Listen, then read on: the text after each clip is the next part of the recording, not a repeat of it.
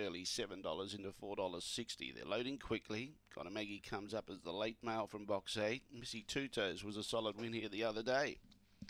All right, all loading away now. Here's race 5. Giddy up stake 400. Green light goes on. We're set to go. Ready now.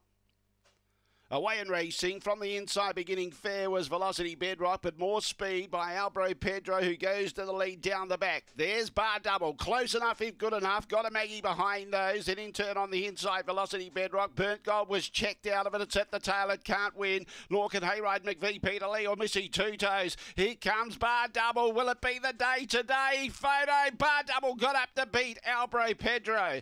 Third got a Maggie just in front of Velocity Bedrock. Behind those we had Peter Lee, Missy Two Toes, pulling up quickly Burnt Gold and Hayride McVie at the tail end of the field. The time was 23:17 and a double to Mike Widdoltz. 4-2-8-1, the judges' numbers. Was dangerously close down the back straight. Bar Double.